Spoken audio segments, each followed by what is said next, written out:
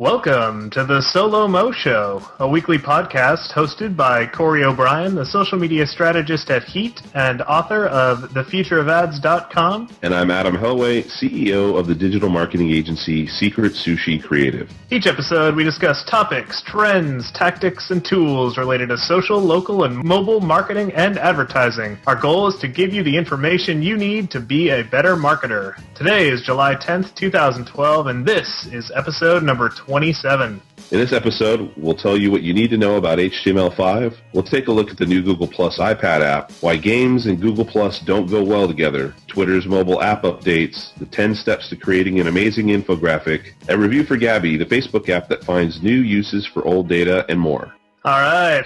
Adam, how's it going? You sound a little under the weather there. Oh, man. Do I sound like I'm recording from, Atlantis or something like that? Maybe not yet.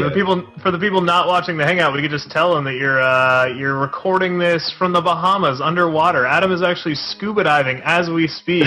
And, with one of those big metal helmets, just the big, huge bubbles on top of my head with the portholes on the sides. There you go. Well, it's actually given us a convenient excuse to keep this episode short because despite every week trying harder and harder to keep our episodes short, I believe last week's was actually the record for the longest episode. It clocked in at, I think, 95 minutes. So we are going to keep this one short. Or Adam is going to pass out. Is going to pass out, exactly. We have a very finite amount of time before Adam passes out. So with that, we will dive right into it. And actually, the first thing we wanted to cover is just a bit of news. So very exciting announcement. This was the result of a bit of hacking over the weekend, but solomoshow.com, the website for the show, is actually now fully responsive. So for those of you not up on your web lingo, responsive basically just means that we now, through some tricky CSS and all sorts of fancy and fun HTML, are serving a single page that actually adapts itself to desktop,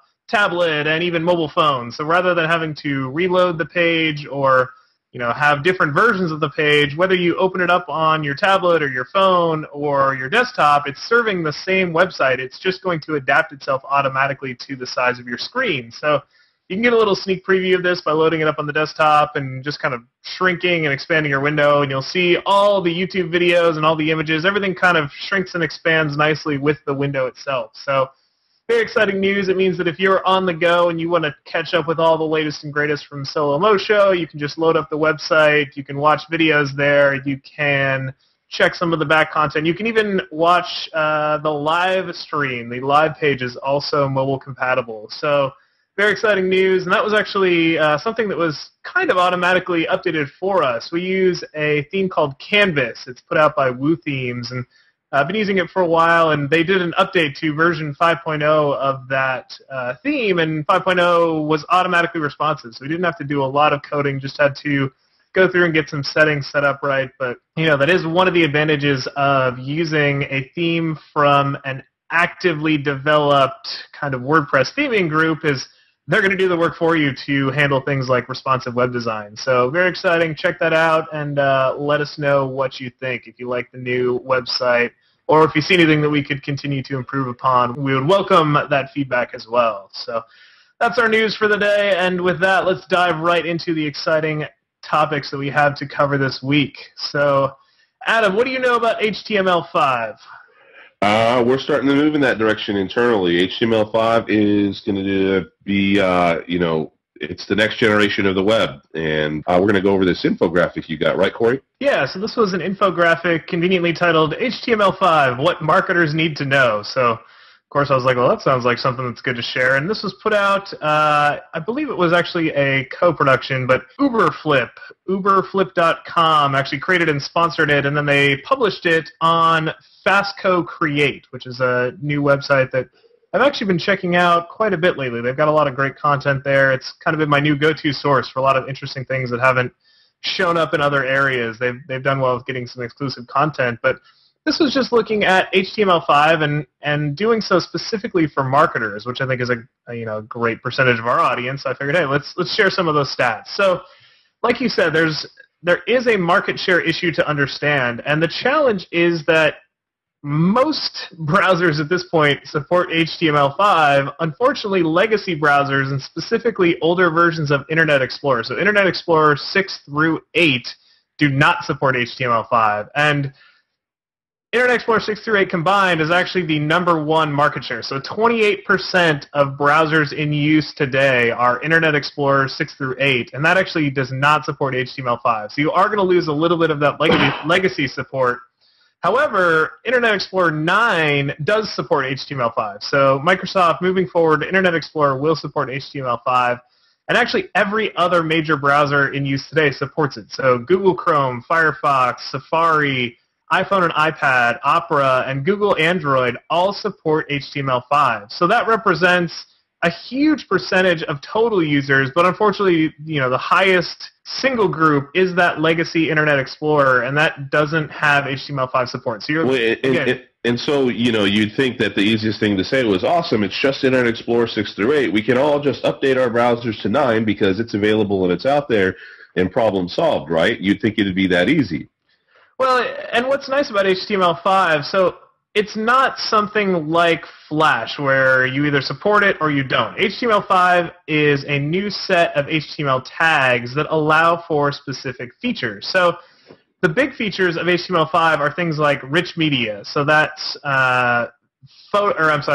videos and audio that you can actually play directly through HTML. You don't need a middle layer like Flash. So rich media, camera access, geolocation, and then app-like behaviors, so things like local data storage. Those are all big features of HTML5.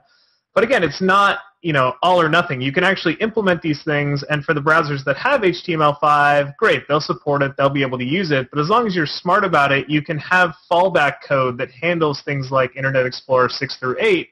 And when somebody is browsing your site that has one of those legacy browsers, they're going to see a functioning version of your site. It's not like, again, Flash, where they come to your site and it's just a giant red X, and they're like, well, that's useless to me. So it's forward-looking features, but you still do need to prepare yourself to also cater to those legacy devices and those people that just haven't had a chance to update. And it's not even necessarily their own control. Maybe it's somebody who their browser at work is still Internet Explorer 8, and until IT comes around and updates everybody, they just have no other option but to use that. That's what I was alluding to there, right? Is that's usually the problem. Is most of the IT departments are very, very much in favor of Internet Explorer as their primary browser of choice, or have had that on their on the work computers for years. Quite honestly, like I feel sorry for anybody who's still using Internet Explorer 6 or even 7. And so that's what's keeping a lot of things from completely moving forward. And so companies like us, for instance, who have to build out things for our clients have to really take into consideration, like you said, these legacy browsers and understand who it is that we're building it for. If you build it for somebody who's using it on a desktop, for instance, and it's any sort of, especially like a B2B, the likelihood that a majority of those folks are likely using Internet Explorer is probably high. So even though they only have 20% of, say, the market share, when you look at the market share of your particular audience, they might have 75% of the actual users that you have, with a few fringe folks who might be updating their own browser to Chrome or maybe have Internet Explorer 9 on their own.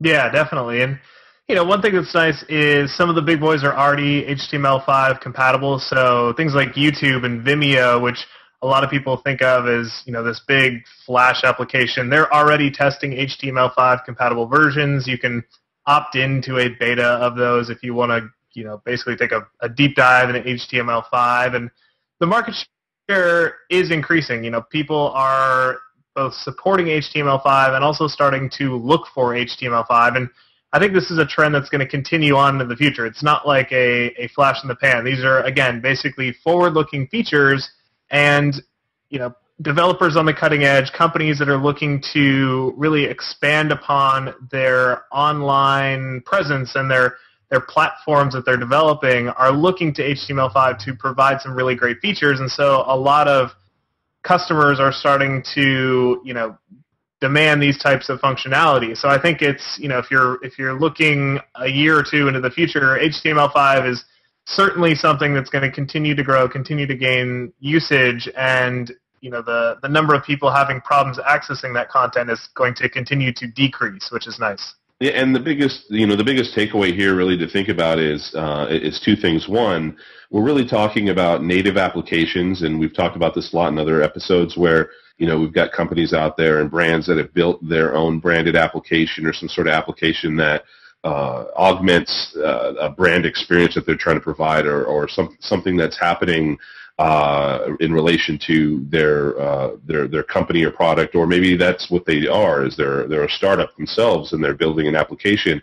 That those are native applications. They need to be coded within certain programming language in order to natively play on the mobile platform. So the primary ones, of course, are Android and iOS, and then potentially here, if Windows gets their butt off the ground, then they'll be coming out with a platform for developers as well. That'll really be compelling for developers to develop on.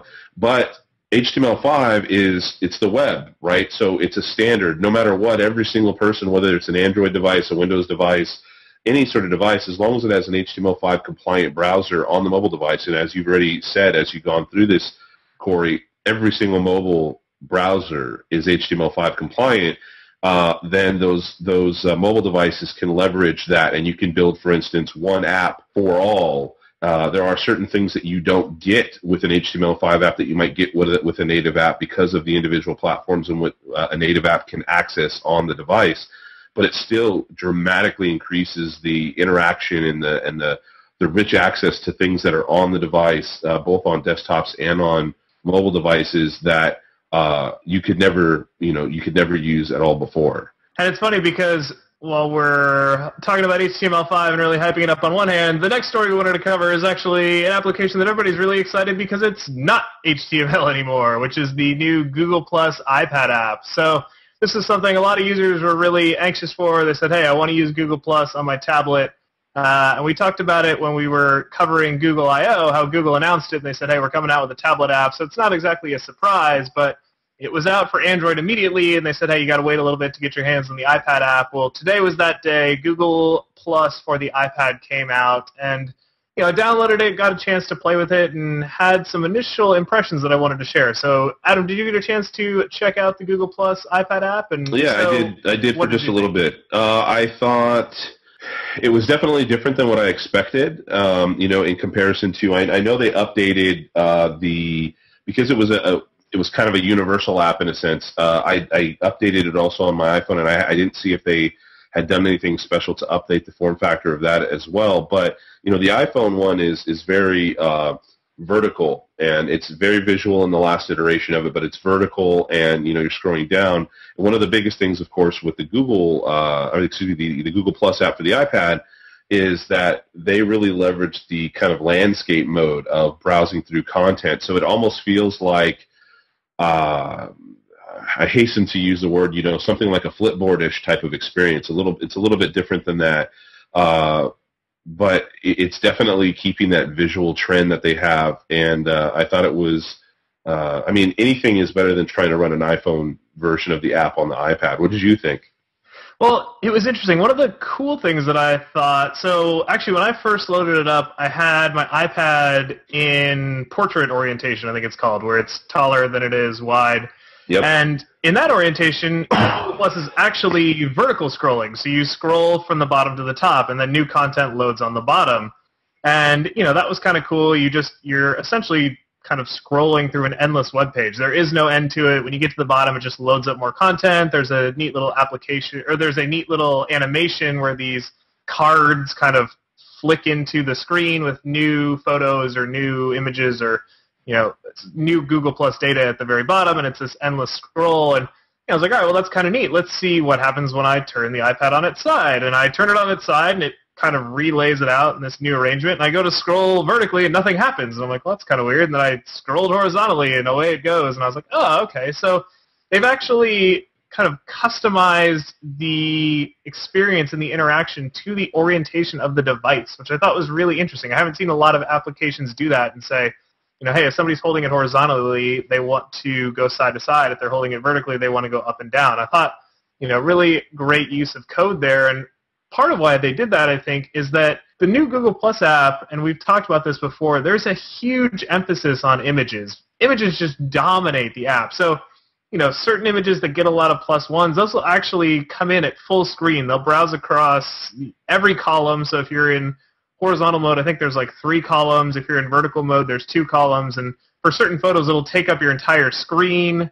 Everything comes on this little card, like I mentioned. So even if it's just text, that takes up the same amount of room that a photo would take up, which makes it, in my mind, look a little odd because you're looking at this, very visual, very cool-looking network and all these images, and it's trying to pull in as much visual data. And then when it's just a text update, it's just this little white box with like a black text. It almost looks like it was having some sort of problem. Like it tried to load an image and couldn't, and here's your text. And so, I think by doing that, they're really trying to show people, hey, include images, focus on the visual aspect of this network. And, we're not just a Twitter. We don't just want text updates. We want people to be sharing photos or to be sharing links that include images or, just including some sort of visual element to your updates. So just to reiterate, we've talked about it before, but talking about it again, figure out your image strategy. Figure out how to attach visual elements to the updates that you're making because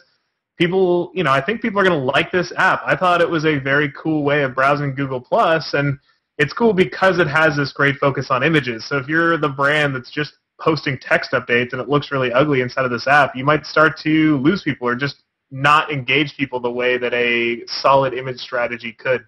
Yeah, and I am playing with it a little bit more here as we speak as well, and I had just realized I was only looking at it in landscape, and so now I am definitely seeing how it switches, from one direction to another.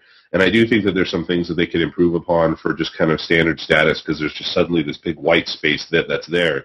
But, I think the moral of the story, again, for this is now there's a tablet version for both the iOS and for Android that is going to hopefully increase the user base of Google Plus a bit and have people, the experience of using the apps versus using the actual web-based version of it is pretty interesting. I don't necessarily know what their numbers are just yet in regards to how many people are accessing it via the web or via mobile device. And now, it's only launched in the last, say, week for the tablet, so tablet versus smartphone. But let's just hope that, there'll be more people that are on the go kind of using it as a consumption, a place for themselves to kind of consume information and interact with others.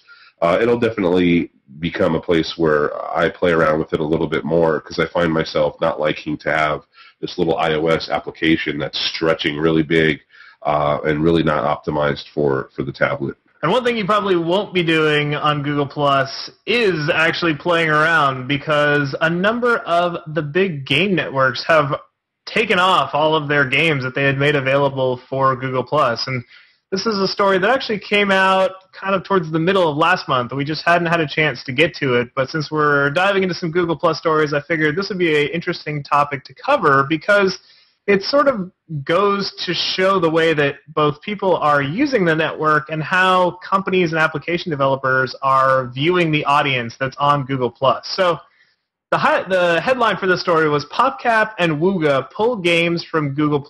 And, PopCap and Wooga, definitely bigger game publishers. This isn't like a small company. PopCap is huge. They've been around for a long time. They have a number of successful games across a number of different networks. So for them to pull out of Google Plus and say, hey, it's just, not worth our development time, I think is interesting. And, the easy conclusion to make is, Google Plus is dead. Nobody's using it. Nobody's playing games. But I actually take this in a little different direction. I think it just goes to show that people are treating Google Plus as more of a utilitarian network than just a place to go and spend some time and hang out and browse around. So you might go to Facebook and say, let's just look at photos. Maybe I'll play a game. I'll just check out what's going on the wall. But I don't think people are necessarily using Google Plus for that purpose. And part of this could be that it's still a more focused network. It's not just everybody and their mom. It's people that really want to be on Google Plus, and they're there for a reason. They want to view photos. They want to interact with people that they're connected with. They're really there for more of a purpose-driven time frame. It's they're not, again, there to just play some games and hang out. So as a brand, I think this is important to keep in mind. How do you cater to somebody that's there for a more utilitarian purpose and not just there to hang out and play games with you? What's your take on this story, Adam? Do you think this is, a sign that Google Plus is maybe facing some additional challenges, or do you think it's just a sign that games don't work on Google Plus and it's time to move on? Well, Google has had a little bit of a problem with kind of fragmentation in regards to how people find and interact with things. Like, people in general I don't believe they look at Google Plus in the same way as they look at Facebook. When Facebook social games came out, it was a really heavy part of it. I mean, that's what created companies like Zynga, who were really, their efforts there, they were putting all their eggs in that Facebook basket for a long, long time.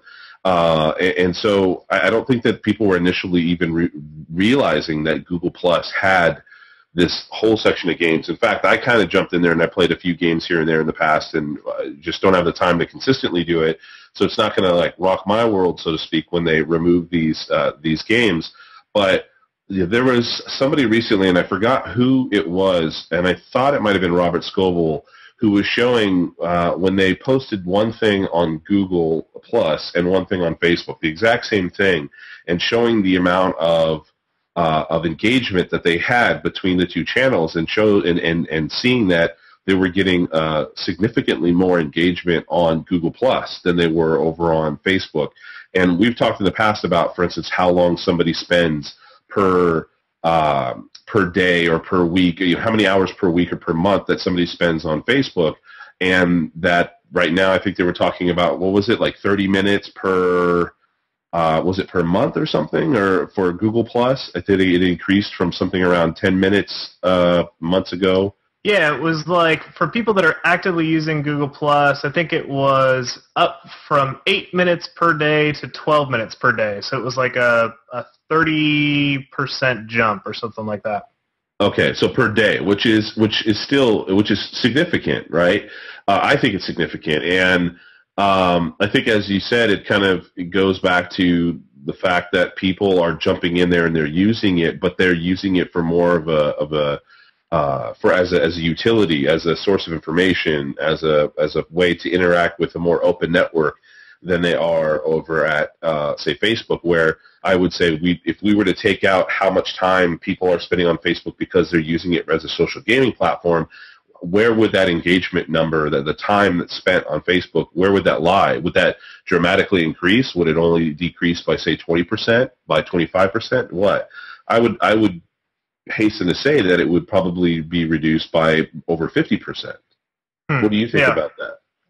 Yeah, I think so. And I would say that the big takeaway from this, again, is not to run for the hills and say, oh, Google Plus, another sign that it's going away. I would say that the takeaway is it's okay to be a little more information-based, a little more data-based, a little more fact-driven, and share the types of content that people want to, have a little bit of engagement with, but don't try to, say, oh, how do we get people to play a game for 10 minutes on our Google Plus page? I don't think that's the type of information people are there to interact with. So, post photos, post questions, post things that are going for that, 10 to 15 second engagement, or, even something that just, hey, people want 2+1. They want to share with their audience, but, it's more utilitarian. It's not as browse-based. It's not as, hey, I'm just going to go to Facebook and see what happens. I think people are there for a reason. They're there to, take specific actions. And so as a brand, you should be aware of that and try to cater your own interaction to meet that need that people have.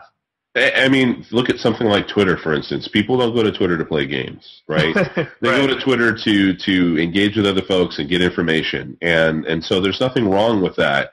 And you always ask me, Corey, so does this sound like Google Plus is going down the tubes? Is this going to be the end or whatever? And I'm still, again, bullish on it. And we had the conversation about it last week with the Google I/O stuff, that I think that Google is doing the right things and moving in the right direction to just kind of solidify this whole entire ecosystem that they're creating, including the hardware that they're creating with their tablets and so on, which will help kind of bolster what's going on. So I don't think it's like at a tipping point, so to speak, anytime soon. I think it could be, for instance, another 6 months or a year.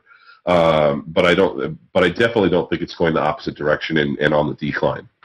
Yeah, I would agree with that. All right, well, you mentioned Twitter, so conveniently enough, we have a Twitter story for this week as well. So let's go ahead and dive right into that. And I think this is something that we mentioned before, but again, this was something that went live today, so it makes sense to talk about it. And this is Twitter updating its mobile app to add a number of new features, and one of the biggest is the inclusion of expanded tweets. So we talked about this previously, where expanded tweets are Twitter bringing information from outside sources into the application. So we're already seeing it with things like YouTube videos and photos from places like Instagram, where if somebody includes a link to YouTube or to Instagram, rather than sending you to that place, it just loads that photo or loads that video inside of Twitter. And with this new application, they're actually doing more content that way. So things like newspaper stories or specific blog posts, or even, photos and the first little snippet of a story that you're linking to are going to get pulled into the Twitter application. And so what they're trying to do here is turn Twitter into sort of a consumption ecosystem. And, again, you mentioned people don't go to Twitter to play games. And I think this is Twitter trying to reinforce that behavior and say, hey, you're here to consume, you're here to get information. You're not just stopping by once to go off and check out another site. You're consuming information, and we're going to bring that information to you and make it easier. So, I think what's nice is, as a brand, a lot of brands are linking to and highlighting stories and photos and videos that they think their audience will be interested in. And Twitter is now helping you do that by keeping that audience on your page. So you're not pushing people away to other pages. They can stay browsing your account and still get all of this additional content in the Twitter app, which I think is, a smart move for them to make. And it's them trying to get more of a user's time on a day-to-day basis spent on the Twitter application. Does this make sense for them, Adam, or do you think this is dangerous that they're trying to corral everything into one application experience? I think it's needed. I think one of the things that they alluded to on the blog post when they were announcing this was the fact that, like, when you wanted to check out what was going on with that NASCAR hashtag that we talked about a couple episodes back, when they had during the NASCAR event, they had this page that was bringing in all this content from people who were talking. It was showing people who were racers, were drivers of the cars, and you could follow their accounts and you could check out what was going on. And they had this commercial, and they made a big deal of it, and so on. You couldn't really effectively follow or have a similar experience on a mobile device, and that kills, a number of the users out there. And if it doesn't kill a number of the users out there now, it actually ruins the experience in the long term, because as we've talked about plenty of times, and as a lot of the signs are pointing to, that mobile usage is just going to continue to be on the increase. And if you're not thinking of that mobile audience and providing them the same rich experience, if not better than you are on the desktop in, the long run, we're talking another year or two or whatever, maybe shorter, depending on what your statistics tell you of the usage of your particular application or service, then you're missing out. So what they pointed out is that you can now experience, I think it was like in another day or two, there's going to be another NASCAR race, and they were saying now you could actually use the application and follow along a little bit better. I don't think the experience is exactly the same as the web-based experience, but I think that they're trying to move more and more in the direction of providing the same kind of richness that they have, so to speak, on their web application currently. One of the other things that they're doing, which I think is really neat and especially useful for a lot of the audience of this show, is the ability to actually push tweets to a phone now. So, they mentioned that you've always been able to sign up and have tweets sent to you via SMS, but realistically, nobody does that. It's just not a feature that people use. But I think this is a feature that if brands embrace in the right way could actually be really useful. So they're doing this on an account-by-account basis. You have to kind of choose the accounts that you want to set this up for, but you can select specific accounts to actually push every new tweet to your device. And the examples that they give are something like a local news network. So if your local news network was active on Twitter and you said, hey, it's really important that if my local news network says, hey, there's big news that you should be paying attention to, I want that pushed to my device. But I also look at this as an opportunity for a number of different categories. And the first one that comes to mind is something like a food truck. So let's say you're a food truck and you're actively using Twitter to let your audience know about the location you're going to be at or a new item that was just added to your menu. You can now walk people through the steps of turning on this notification system inside of the Twitter application, and then every time you post a new tweet, it's automatically going to get pushed to that user's phone.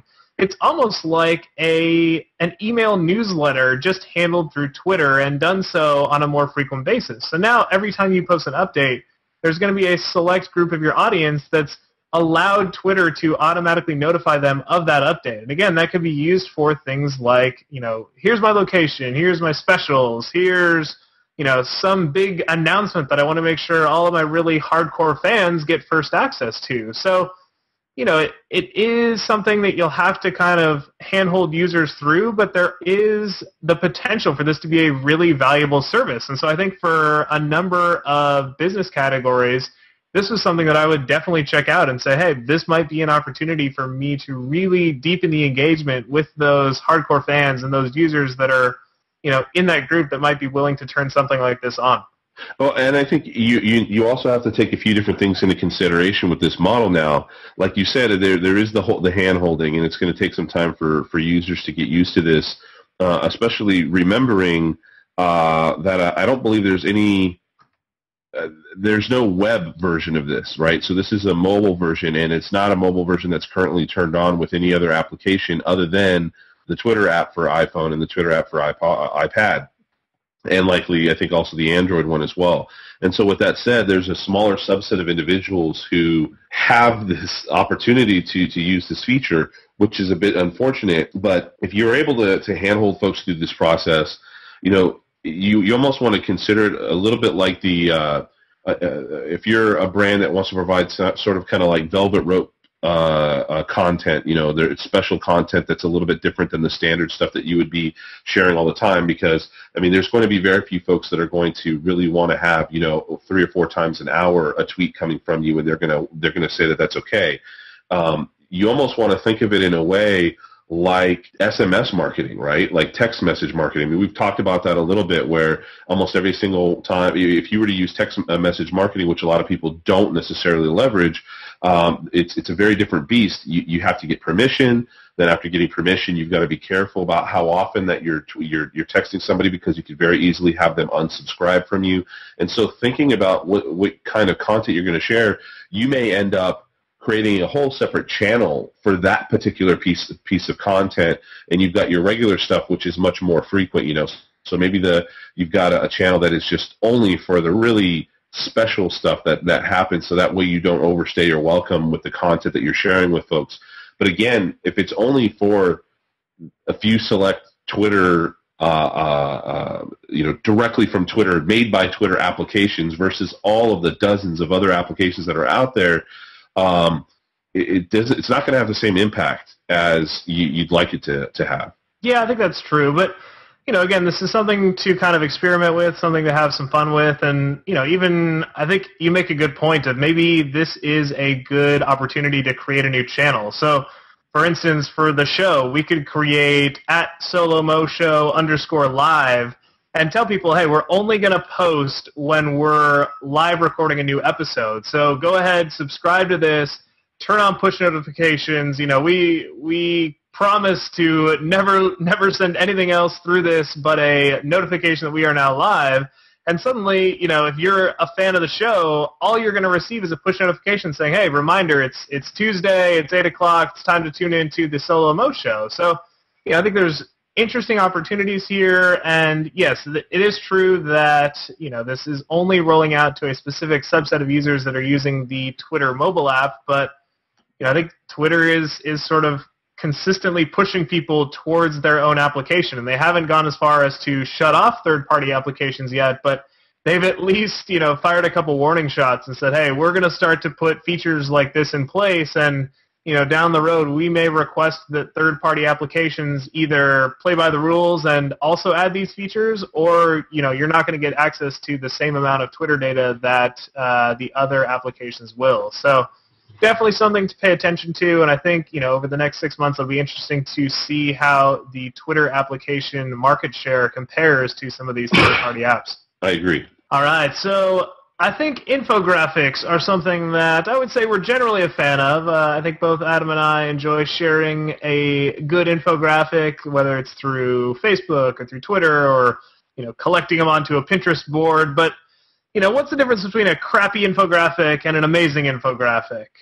Is Very it just little. Very little? Well, I would actually argue that there's quite a bit because, we're seeing things like automatic infographic generators and, hey, just plug in your Twitter username and we'll create an infographic for you, which is great if you're the first person to stumble upon that tool. But if you're the 100th person to use that, nobody's going to care. So let's say you're a brand that agrees with the idea that infographics can be a valuable asset in this visual-focused world that we now live in, and you want to create one for yourself. You want to make an original infographic, and you want to make sure that this thing stands out from the crowd, and that when somebody comes across it, they're like, man, that's a great infographic. I want to share that. I want to make sure that my own audience gets a chance to see this as well because it's so cool. What do you think the steps are to create something like that, Adam? Let's see. Well, thankfully, we actually have a nice little post that was, again, done up on a Fast Company site. So thankfully. All right, great. Exactly. This is Fast Company Design actually put together a post called The 10 Steps to Designing an Amazing Infographic. So I thought we could just run through this real quick. It's actually a great post, so we'll include a link to it in the show notes. Definitely make sure to click through and read the full thing, but we can go through and kind of summarize and I think share our own thoughts on each of these steps. So the first thing it says is gather data. And this is something that I would definitely agree is important. A lot of people just want to jump to the end, the end goal. They want to say, all right, I want to do an infographic. Let's start drawing stuff. And it's like, well, what do you even want to share? Number one, the question is, does the data you have deserve an infographic, or would it be better represented by just a standard chart or, maybe even a well-written blog post? So the first thing you want to do, gather data.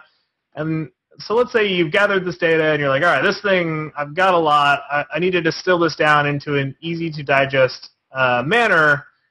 The second thing you want to do is read everything. So don't just, go find a bunch of blog posts and skim through and say, oh, I've picked up a couple interesting data points and, now I'm ready to go. You want to really understand the topic that you're going to cover. So making sure to read everything, I agree with that step. I think it's important.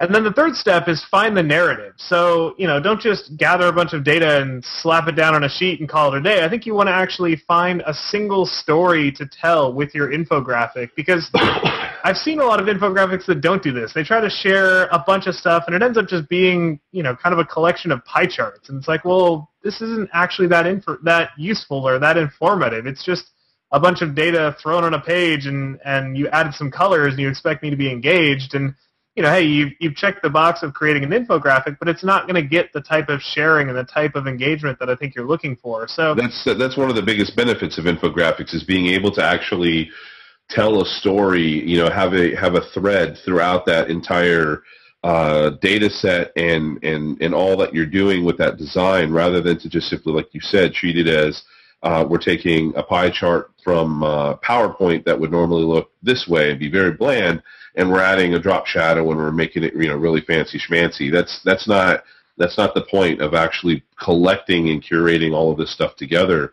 It's meant to be what is that? The sum of the parts is more powerful than each one individually, right? Yeah, definitely. And the step that they highlight next, which I think is also interesting, it's kind of related to step 3, but it says identify problems. So, you've got this data, you've got a story you want to tell. Is that story something that people actually care about, or are you just, creating this thing because you've got it in your head that you need to create an infographic? So figure out if the infographic that you're creating solves a problem or answers a question that people are going to have. Step 5 is create a hierarchy. So again, not all information is the same. It's not all equally important. You've got to pick out those really core bits of data and make sure to highlight those, because that's, frankly, the reason people look at infographics. They want to find a couple of key takeaways, and they want to be able to identify those easily. They don't want to have to dig through and say, hey, that thing's giant, but it's a useless number. Really what I want is this tiny little number hidden in the corner. Find the information that's important and make sure that that really stands out in the infographic. And I'll add to this. This is actually one of the biggest problems that people have, period, when it comes to designing anything that has information on it or any sort of design in general. This is what we end up seeing with a lot of people who seem to be very, very happy with everything from their websites to printed documentation and even I mean, just about anything that has any level of design, is that there is no hierarchy and everything is just very, very flat. And people don't usually understand how to make something more prominent in order to, or less prominent in order to help tell the story and emphasize things in a sequential order that makes sense for the person reading things.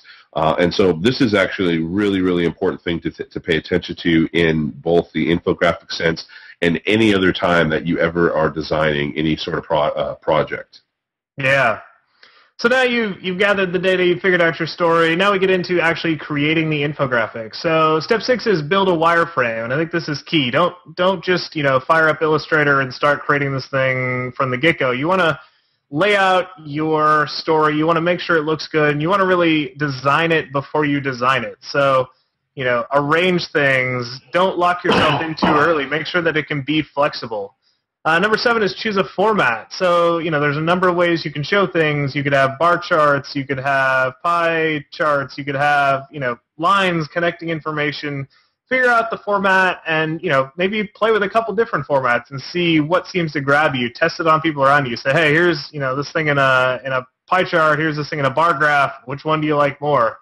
Number 8 is determine a visual approach. So kind of related to choosing a format, you've got to pick a visual style. This is colors, fonts, size, layout. Is it going to be a real tall infographic? Is it going to be a wide infographic? You got to pick a visual approach, and hopefully that visual approach is related to the story that you're trying to tell. And related to the output, meaning where do you intend to place this particular infographic? Is it going to be on the web? Is it going to be in a printed material? Is it something you're going to give away in a brochure format or on a postcard at a trade show event or something like that? So you want to take these things into account when you actually lay the thing out and understand the space that you have available to do so. Yeah, very good point. So step 9, we're almost there, is refinement and testing. So you've created it, you've designed it, it's just about ready, but there's probably still a couple of tweaks you could make. So again, look to the people around you, say, hey, does this make sense? Any suggestions for improvements? I think what you don't want to do is just, disappear into a room, create this thing, and then release it on the world and say, hey, here it is. I think, find some people that you trust to give you good, solid, constructive criticism, give you feedback, and refine it and test it and improve it and make some subtle changes and continue to evolve it to make sure that it's really going to stand out from the crowd. And then when all that's done, you've got this thing, it's ready to go live. The key is step 10, releasing it into the world. So, I think this is, again, a step that a lot of people might overlook the importance of. They've gone through all the trouble to create this thing, and they're like, all right, it's finally ready. Let's just stick it up on Facebook, and everybody's going to love it. And, sometimes that's the case, but more often than not, you've got to do a little work to make sure this thing gets the exposure that you're looking for. So, this is an opportunity to do a little bit of PR, find blogs that might be interested in that content, reach out to them and say, hey, I've got this infographic, I'm trying to get it out there. Look for channels that you can put it on. Make sure it's on Twitter and find, a Pinterest group that might like it, or, hey, maybe there's a LinkedIn group that it's perfect for. So go out there, find those channels, and just really, put the same amount of emphasis behind promoting it that you did in creating it. The last thing you want to do is spend all this time creating something awesome and then have it kind of die on the vine because you haven't thought through the process of actually getting it out there and getting people interested and excited about it.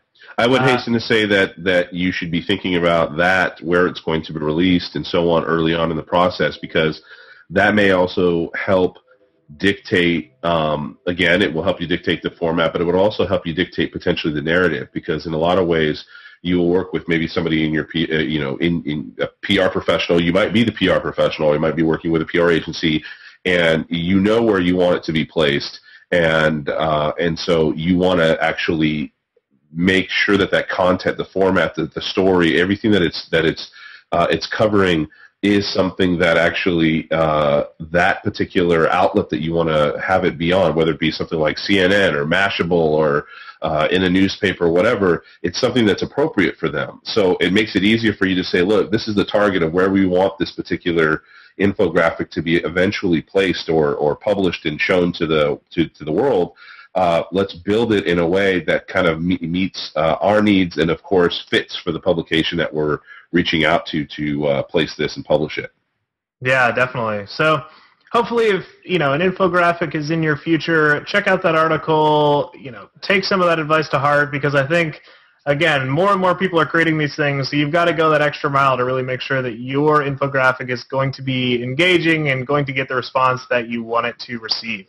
All right, so figured we'd end the show today with a quick tool review, and the tool that we wanted to look at this week is called Gabby. It's a new application. It's, I believe, only available for the iPhone at this point, but it's something that came out and had a little bit of publicity, but really is doing some innovative things with Facebook. And so I thought it would be interesting to talk about it on the show and talk about specifically what it means for, this kind of layer of data that we've talked about in previous episodes, and how really at this point enough data exists that brands and applications can start to do some really interesting things with that data. So Gabby is, first off, if you want to check it out, it's available at gogogabby.com. That's like Go Gadget, Inspector Gadget, right? There you go. It's gogogabby.com, gogogabby. And what it is an application that actually takes your Facebook data and slices it and dices it up into interesting ways. So it's only available for personal profiles, which is one limitation. Unfortunately, it doesn't do this for data related to a brand page, which, don't let that put you off from the application, because I think it's really interesting, and you can actually test some things on your personal profile that you could then apply to your brand profile. So it's great for getting learnings, it's great for testing things, and hopefully in a future update it'll also be able to pull data from brand pages. But for now, you do have to kind of play around with your own personal profile information. But what it does is divides information into three categories. So when you first load the app, there's a bar for something called Newest, there's a bar for something called My Best, and there's a bar for something called Friends. And the design is, I think, purposefully kind of minimalistic, because what you're doing is actually filling it up with your own data. So there's I'll call it the Gabby button. You press this button and it randomly generates an interesting slice of your own data that it thinks you might be interested in checking out. So for instance, you could press this thing and it'll say, which one of my photos do my friends like the most? And so you say, I would like to know that. And you click and that runs, and it actually returns a whole kind of mini report on all of your photos, and it's sorted by the ones that have the most likes. And so you can, dig through that and say, all right, well, that was kind of interesting, and, I want to know something else. So you can click again on this button and say, all right, which one of my friends shares my astrological sign? And click that and run it, and it'll resort your entire friend list and show you all the ones that were born near the time that you were born in the astrological calendar. Two examples, very different from one another, but just examples of how it's taking Facebook data and, again, slicing it and dicing it in really interesting ways. So a couple of the takeaways from this application that I thought were important is, first off, it's doing a really interesting distinction between what it calls the best information, and that's sorted by most likes, and it's comparing that to the most inspiring information, and it's actually determining inspiring by the number of comments. So it's looking at likes and comments as two different signs of interaction with content and saying, hey, both are equally important, but it's just showing you different information about the things you're sharing. It's saying, hey, one is getting the most likes. That's probably things that people see, and they just want to click like because it's quick interaction. They're like, oh, I do like that. I want to give a little virtual high five for that. And then inspiring is something that actually incites people to comment. This is probably a little bit more engaging, and it's something that's reaching people on a deeper level. So I thought that was an interesting distinction. I also thought it's interesting to show how the application makes playing with your Facebook profile fun, and it makes it easy to kind of dig into these really interesting topics and do so in a way that's kind of addictive. You know, you press this little Gabby button and it brings up a new section of your Facebook profile that you really never would have thought to even play around with, and suddenly you're finding out which one of your friends is the most engaged with your photos. You're finding out which one of your friends' photos is the most engaged with the rest of your friends. Or you're finding out, which one of your single friends shares the most birthdays. You're finding out which one of your married friends has liked your photo the most. There's like an infinite number. It's obviously not infinite, but there's a huge number of ways that you can slice up this data. And so, I think it shows that there is a lot of data in the Facebook system, and you just have to get creative with how you think about it and how you pull out these interesting learnings and interesting tidbits. And like this could do it. What means that that a brand couldn't somehow leverage this to create a really interesting experience or be part of the same slicing and dicing in their favor. Exactly. So play around with the app and think to yourself, okay, well, how could I apply these same sort of categories to my fans? Maybe it's trying to figure out which birthday month is shared by the most fans, or which one of your photos is liked by the majority of your fans. And, taking some of these categories and thinking about Facebook in a new way, and again, using this layer of data to come up with interesting results and then sharing that with your audience. I think that would be the key takeaway from playing around with Gabby and just using it to expand the way that you look at Facebook and expand your own perception of the data that Facebook has about its users. All right. Are we in it? Are we in the final stretch here? We are. This is the final countdown. So hopefully this is one of our shorter episodes. I think we did our best to keep it short. We didn't lose Adam, so that's great. And as always, we do want to thank the audience that stuck around and was with us through this episode and hopefully got a lot of learnings. We tried to fit a number of shorter topics into this episode and really, share some interesting news, share some interesting stories and data that we found from this past week and wanted to share with you. So again, thanks for everybody that's listening. We really appreciate the audience and appreciate those that have tuned into this, our 27th episode. And one thing that we would really appreciate from that audience is if you get a chance, head on over to iTunes and give the show a rating. We have a couple of star ratings and, I think 1 or 2 actual text ratings from the show, but it really helps us. The more ratings we have on iTunes, the more the show gets shown to new people. And, it's how Apple bases their recommendations. It's how Apple sorts things inside of their new podcast app. So if you get a chance, we would really appreciate a rating inside of iTunes. And if you enjoy the show and you're thinking to yourself, hey, how do I get in touch with these guys? There's a number of ways that you could do that, and probably the most easiest is via Twitter. So you can reach the show directly. It's at Solo Mo Show, or I can be reached directly at Corey O'Brien. Or I can be reached at Secret Sushi. And we encourage you to get in touch if you have questions or you want to suggest topics or you want to give feedback or even if you just want to say hi. Feel free to reach out. If Twitter is not your style, feel free to do so via email. We are solomoshow@gmail.com. And then you can also connect with us, of course, on the usual places. At Facebook, we have our Facebook page, Solo Mo Show on Facebook. Solo Mo Show on Google+, and we have a Pinterest board on Pinterest. You just search for that on Pinterest, and all of our YouTube version of our shows that have, in fact, also we're on YouTube, but for the most part, we're everywhere but MySpace. So check us out, and you should be able to find our episodes or be able to contact us and see what we're talking about in between shows. There you go, and if you heard one of the links that we were talking about today and said to yourself, hey, how do I check out those links? There's a number of places you can find the show notes. First off is solomoshow.com. That's probably the easiest. That's our main website. Each episode gets its own post on the blog where we include all of the show notes and links to things that we discussed today. And also you should be able to view it in your podcast player of choice. Just look for an option to view show notes. And again, it's all the links to everything we discussed today. And a great resource if you want to follow along as we're talking about various stories and examine it for yourself and really take in the information that we are sharing with you on a weekly basis. And with that, we will put a wrap on this one and see you guys again next week. Take care.